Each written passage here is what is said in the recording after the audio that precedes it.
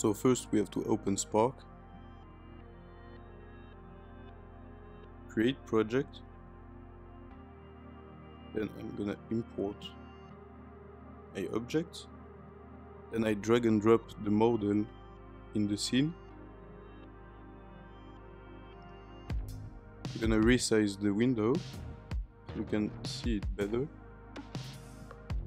Change the camera and the size of the object. So as you can see, the object is on 3 axes: Z axis, X axis and the Y axis. When you have your scene, you just click on rotation and it's gonna open the patch editor.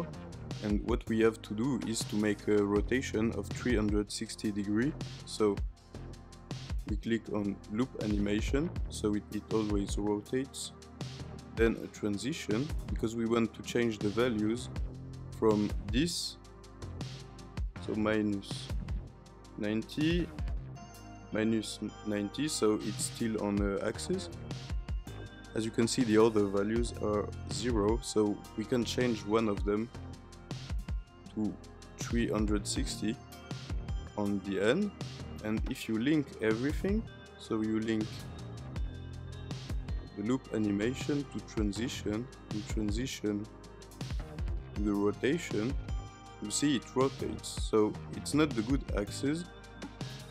I'm gonna try it with another one. I'm gonna make it longer.